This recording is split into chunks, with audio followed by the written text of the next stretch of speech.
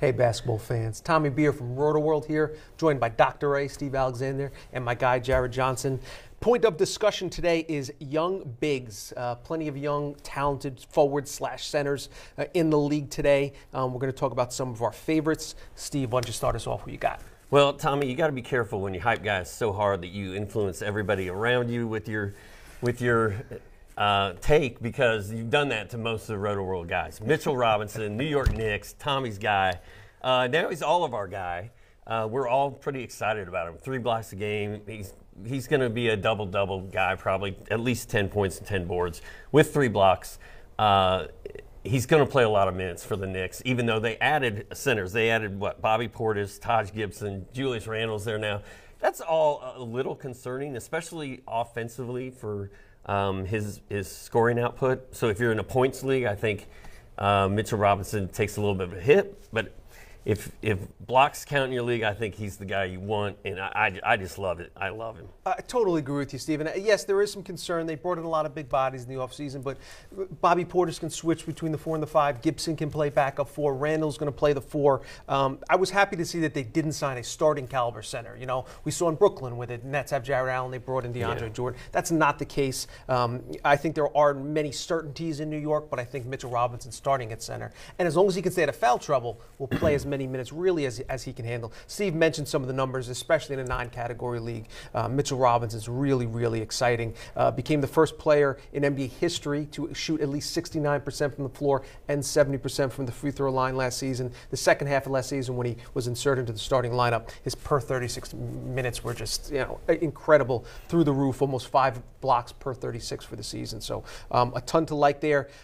Jared, anybody catch your eye as far as young bigs are concerned? I'm going with John Collins. This guy took an exponential leap last year. He went from 10.5 points his rookie year to 19.5 his sophomore season, 9.8 rebounds. The shot blocking came down a little bit. I don't know if that's the trend, but he had 1.1 blocks his rookie year. If you can bring that up a little bit, which I do think is very possible. I just love this guy. He's a double-double threat. He does everything. He hits, his field goal percentage is amazing. He hits his free throws, and I think he's going to take another leap in his age 22 season. A little bit of a concern before the start of training camp. It was that strained hip on the MRI. Yeah, you worried about that at all? Not at all, because I think that he's already going through full practices. So I think that it was just a minor blip, and it's not going to – I was concerned, but now that he's been cleared again, I think that he's going to be fine. And if anything, that might drop his ADP down if some folks are worried about it. But you're right. The early word from camp, the fact that he's training basically full practices right away is a good sign. And also, both of you guys share something in common. Coach Fizdale's talked about increasing the pace in New York, which is a great sign for fantasy. And Pierce's, as we know, is a really high fantasy-friendly system there. 100%. I'm going with Miles Turner. Tends to fly under the radar a little bit, despite production, consistent production across the board. Led the league in blocks last year. He's another guy that's very young, in his early 20s. Hasn't really even scratched the surface of his potential. A little bit concerned about them drafting a center in the first round. And obviously, Sabonis is in there kind of clogging up the minutes a little bit. But Turner's the guy they're going to build around. He tends to fall, into the low 20s, mid-20s, third round. I think in the Rotoworld draft, he slipped a little bit further than I thought. And I still got made fun of for taking it.